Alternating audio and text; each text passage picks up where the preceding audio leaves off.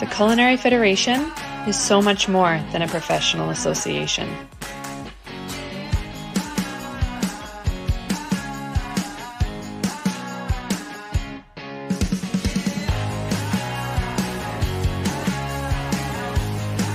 It's friendship. It's fun. And it's family. Come find where you fit in. Join the Culinary Federation family today.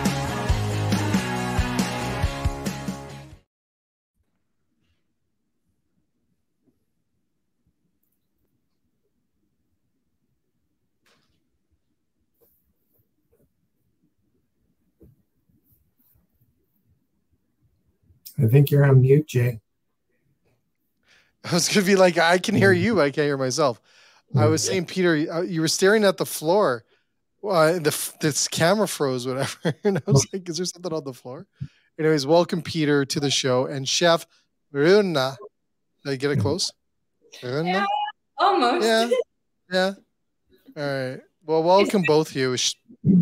It's a complete honor to have you on the show, Chef. And Peter, if everyone didn't hear me earlier, Peter is one of our merchandising leads for Canada and also the seafood guru, I think.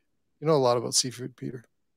Well, I wouldn't call myself a guru. I mean, been doing it for a while. How long, Peter? Come on. Only like 40 years. Oh, wow. The food service industry, Jay, thank you for being so kind, but a few years longer than that. So. Okay. That was awesome. So, Chef, I've got a lot of stuff, but let's get you to introduce yourself and talk a little bit about you today. It's all about you. Yeah, my name is Runa Kvendseth. I'm living in Stavanger. I'm 25 years old and currently working at a restaurant called Søl, and also a candidate for the Norwegian qualification for the Bocuse d'Or. Very cool. Very cool. And you've been a chef for 7 years or 5 years? How long? 5-6 years I've been a chef now, and seems like a long period, but it's not really. That is so cool. You know what, Peter, surprisingly, she has to thank the Beef Wellington on directing her career path from being a pastry cook to a chef. So nice. The old Beef Wellington has always done it. Yeah. So Chef, what are you doing today with this big, and first of all, what is this big fish you have in front of you? This is an amazing Skrei, which is in the cod family. And I would like to talk a little bit more about the fish and show you guys this beautiful seafood that we have only in Norway, actually. And also we have some raw that I'm going to talk about and some fantastic products from the raw. No way. So what's so special about that fish compared to other types of fish? So special about the Skrei is that it's actually going from the Barents Sea and it's coming back up to Norway to spawn. And usually it comes back when it's around 5 years old. And this one, I think it's around 5 years old. This is usually the size that we get. We also get them a little bit bigger, actually. And the difference between this and the cod is that the cod is actually kind of staying in Norway. It stays around the coast, so it doesn't swim that much. So the meat on the fish is actually much whiter with the Skrei, and it's much more firm and a little bit fresher. Chefs must love that. Yeah, right? For plate presentations and stuff like that. I mean, the season is short, so you have to like really use it when it's in season. And if you go to Norway between February and April, all restaurants have the Skrei on the menu. Wow. Peter, you've never seen something like this before. No, I've never dealt with that species, but it's really interesting to hear that. So I'm assuming that it is related to the cod family. Yeah, it's kind of like the brother or sister of the cod. Okay. And the fact that you alluded to the whiter meat, that's really interesting. I'll bet, and I'm assuming it's very firm as well. Yeah, it's actually much firmer than the cod because it's swimming a lot longer. And it's actually that all skreis are cod, but not all cods are skreis. So it's kind of like maybe it's making more sense to you. Sure. They're like very, very related, absolutely. But the Skrei is it's much more exclusive, you can say. Okay. Okay. Well, let me ask one quick question.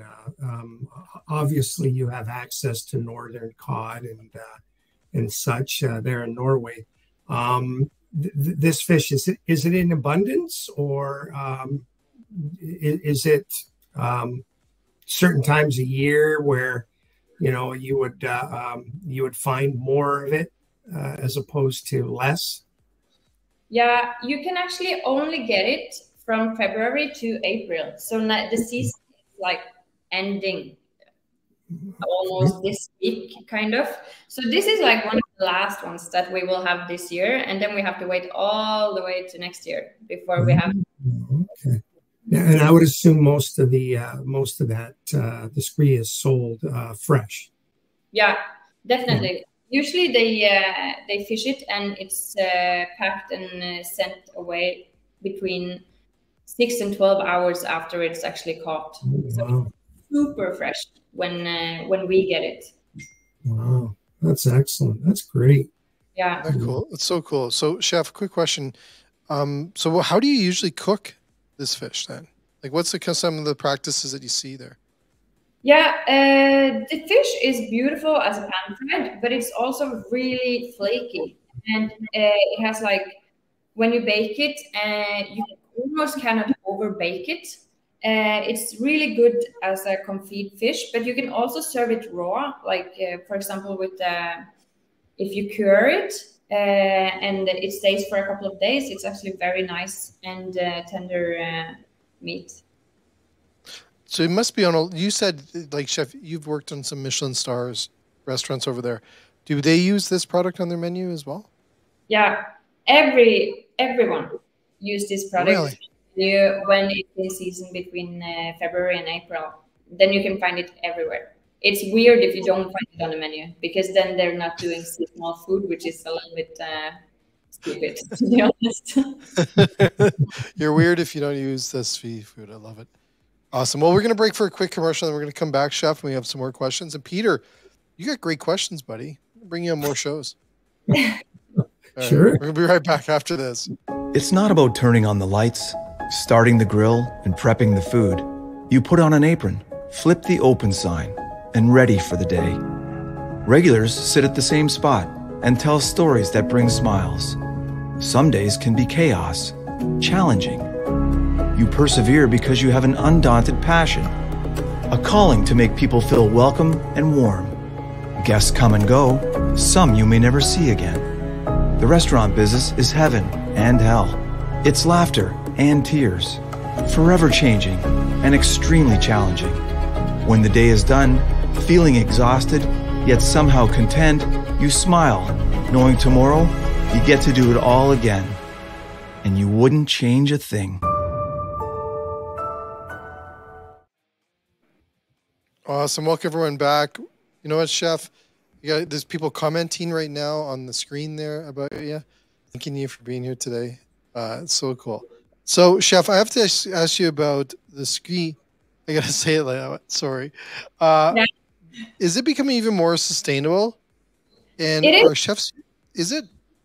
Now, can you tell us a bit more about that? Yeah, the Skrei is actually. Yeah, the Skrei is actually quite sustainable already, but we have this huge company that I actually were working for last week, and they told me about this super cool thing that they are making caviar out of the Skrei roe. So this one, they empty it for the caviar, and then they actually have the roe sack after, and they actually squeeze it and make this kind of fish sauce. And when they have squeezed it, they dry it and then they rehydrate it and they smoke it. So then they make this smoked kind of version. And the flavor of these two, I was amazed. It's actually really, really, really nice. And when you think that that was everything, they actually dried the rosak one more time, and then they blitz it, so you get this kind of salt that you can put in the pepper grinder or whatever you want to, and then you can put it on your salad or stuff like that as an extra seasoning. And it's I was really impressed by this. So give us some of the taste profiles on that, chef. What's it kind of taste like? It's the ultimate umami, really. Oh, okay. I would love to keep this a secret for myself, but I thought that maybe I'm afraid if you're nice people, and turns out you are. So that is. Have you ever seen anything like that, Peter? No, I haven't actually, Jay. And it's kind of very intriguing. I would suspect that, you know, those two oils lend themselves to a number of different applications that a chef can use in the back of the kitchen, in the back of the house. I mean, you know, we should be a little bit more resourceful in what we do, you know, with, you know, seafood that's harvested, I guess, if you will. And, you know, in developing new items that can be used in creative dishes. I mean, I like the fact that they're smoking that as well.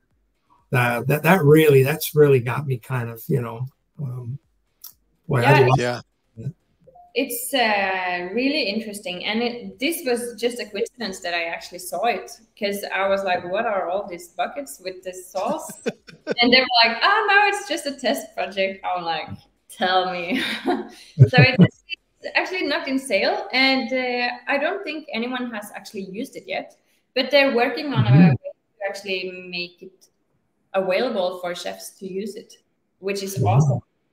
Now, Peter, do you see more and more companies like this using every bit of the product now, like everything of like either for the fish or beef and things like this? You know, they typically use the roe and such, and then they use the fish oil for, you know, supplements and stuff like that, Jay. Yeah. But, you know, I've never really seen many products out there, such as these ones here, that can actually be used to enhance other dishes, you know, and I find that is really, really interesting. Yeah, it's so cool. So chef, so I don't know if you know this, Peter, but we're in greatness, in the presence of greatness. Chef is also competing for Bocuse, right, chef? And you're going to win. You're not going to lose, right? You told me you're going to win. I hope so. I'm competing in the Norwegian qualification for the store.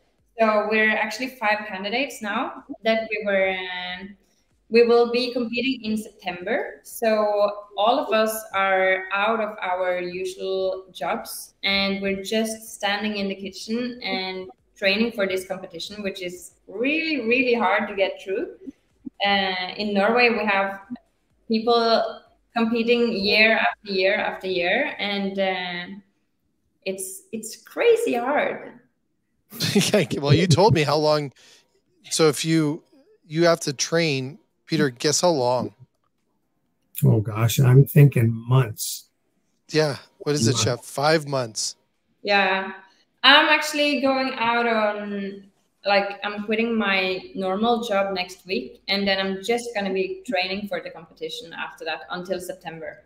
So it's wow. It's kind of like running a restaurant where you have like all the different kind of jobs. You are the counter, you are the dishwasher, you are the chef, you are everything. It's like in just you.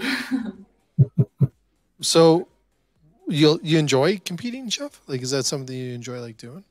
I really, really enjoy it, and part of it is like getting to know this kind of new products. People are very much like to tell us about new products or new cool stuff that they are trying to grow, or like new kinds of fish or whatever, because they know that we can use it in a way that it will be showcased to the rest of Norway, because we get actually a lot of attention around this competition, and not only in Norway but around the world as well. They actually follow a little bit with the Norwegian competition. Very cool. So I'm just assuming this because I've never been to Norway, which I am going to put on my bucket list. But it's because you guys have a lot of Michelin stars over restaurants over there. Now with Canada, we just recently got some Michelin stars this previous year, and we're getting into this, understanding this. So dining and being a chef in Norway must be a prestige like profession and stuff like that. Yeah. Is that something you're seeing there?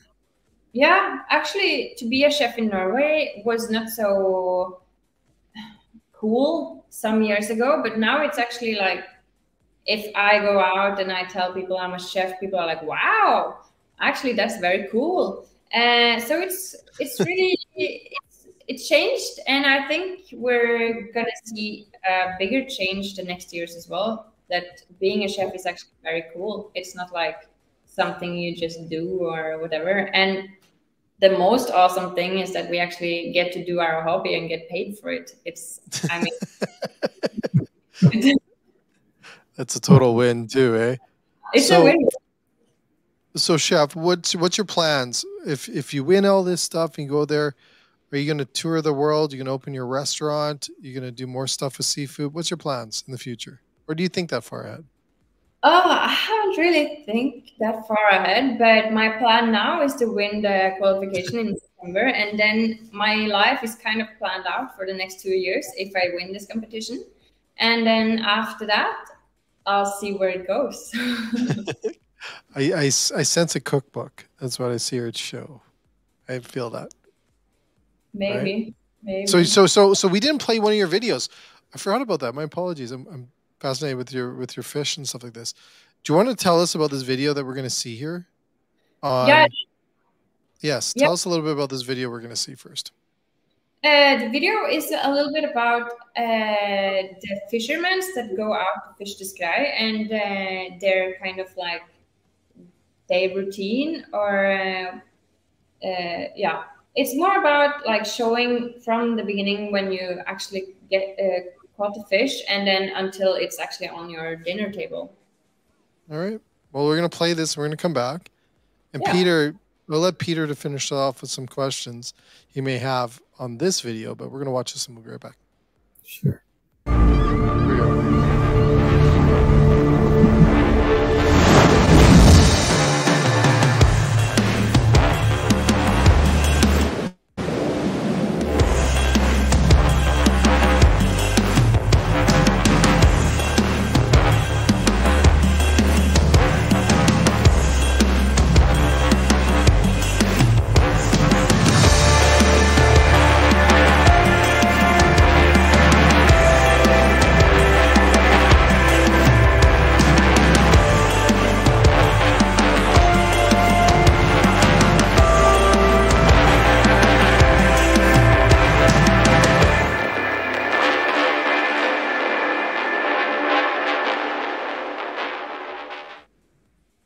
That's pretty cool. Hey, Peter?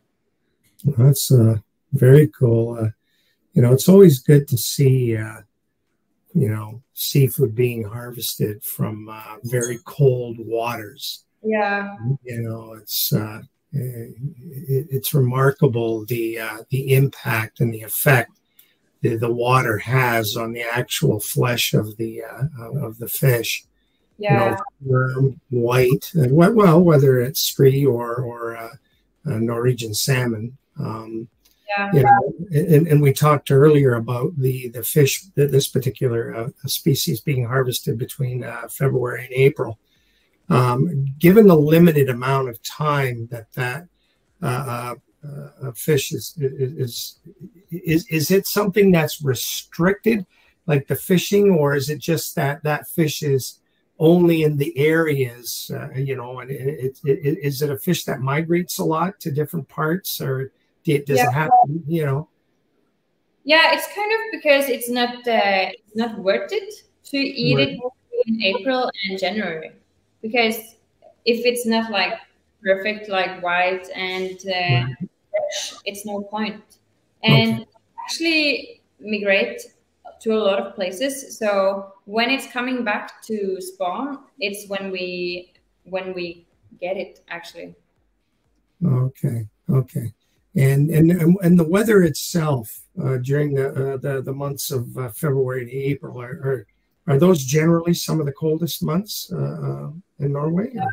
I mean, in Stavanger, where I live, we have like 7 different seasons in like 1 hour. Oh, One wow. minute it's snowing, the next one it's raining, and but in the north it's actually very much colder than in the south. It's quite. I mean, Norway is a long country, so it's kind of different temperature. But here in Stavanger, we have like more windy. It's not so cold during the winter. In Oslo, for example, it's more cold. It's not so windy, and the same with the up in north. It's a lot of wind, and sometimes we cannot get the fish as well because it's too much wind. So the fishermen cannot go out to fish. Oh, okay. Now, is there a particular quota that they tie to this this particular fish, or is it just the months? Yeah, I think the fish maybe has like some kind of calendar, so it knows when it's coming back. Right. The season is between February and April every year. Maybe it will change if the climate change more. We will. Yeah, because it's important to harvest certain species when the weather is or the water is cold. During certain times of the year, because the last thing you want is to harvest fish. I know we run into situations with North Atlantic haddock and cod and such when it's harvested in warm weather. The flesh tends to turn soft and yellowy. Yeah. This year we actually have like the season until the actual end of April, because last week, for example, it was snowing here. Usually in April it doesn't snow. We usually have like all the flowers blossoming and stuff like that now, but the spring hasn't really arrived yet in Norway, so that's why we can still actually get the really nice skrei like I have today. Beautiful. That's great. Beautiful. That's pretty cool, Chef. So last question for me. What is your favorite dish? What's your favorite dish to make?